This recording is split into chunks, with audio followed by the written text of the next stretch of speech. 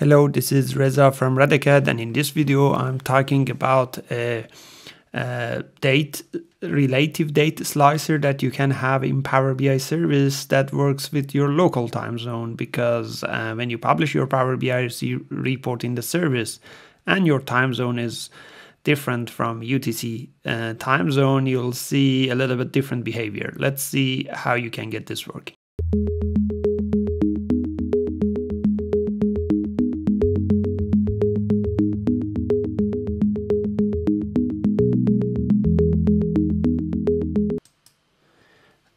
Back in 2017, almost 3 years ago from the time right now, I wrote a blog article about the time zone configuration in the Power BI website, which I'm explaining that briefly here and then explaining what is the problem and how you can solve it. Let's say I have a measure here in my Power BI report, which is showing me the time just right now. So it is using the DAX now function. And when I use it in Power BI local, it is showing me just the local time, which is correct. If I refresh it, it would be exactly the time right now. But when I publish it into the service, the problem with that is that in the service, let me go to my report. Yep, here it is. In the service, you can see that this time in the service would be different from the time that I have locally. Now, again, this is refreshed long time ago.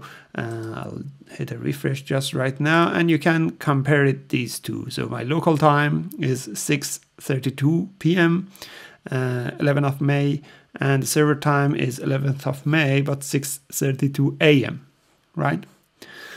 Because I'm in New Zealand and the time difference is 12 hours for me to UTC right now. And this means that, for example, if it is 6 a.m. for me or 9 a.m. for me in 12th of May, this would be still 11th of May, 9 p.m., right? So it's not just about the time, it's also about the date as well. Like 9 a.m. of a Monday, Power BI service consider it as 9 p.m. of Sunday for me, right? Which is not ideal, especially if I have relative data slicer.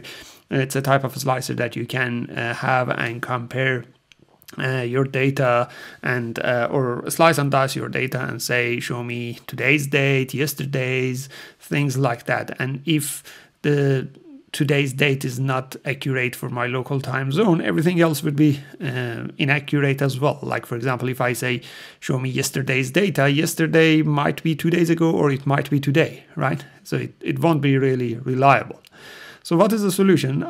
In that blog article that I explained all the methods, I explained 3 different methods. One was the DAX formula that you add a couple of like time zone like hours into now, and you get it working. Another method was Power Query time zone functions, and the third method was a web query, which I explained that you can use an API and get a web query from there, which is explained in details here. I'm not going to explain that method, but that method basically used a query like this.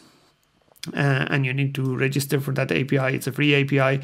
You can register for it. You get the key and you use it in a simple expression like that. It will give you the local time. And I have it already here, right? This one, which you can see it, is coming from that API. And if I use it in a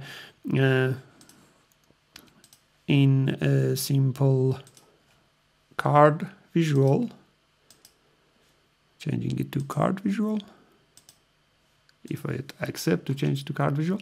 So let me do it again. Card visual, and selecting this for that. This would work just fine in my local. And if I publish it to the service, it would be similar to what you have seen already here, that in the service, this would be also fine. Now, I haven't refreshed the dataset because this is coming from the dataset. I have to refresh the dataset as well. This is a Power Query, so it works with the dataset refresh and then refresh here, right? So you see that even in the website, this shows 6:35 p.m., which is my local time, right? So this method is good for getting today's date, but then how you get the relative date slicer working with this? For that method, I have written another blog article that explained you can create offset columns for your date table.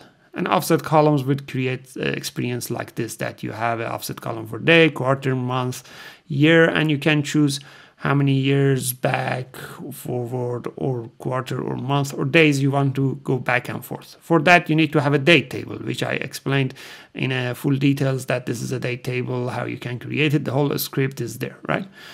Now, the trick is that in that date table, if you use in that date table, one of the criteria of that date table is it considers today's date and calculate offset columns based on that today's date. Now, if that today's date comes from the web API call, which again, I copied that entire script down in the description below through my blog article link.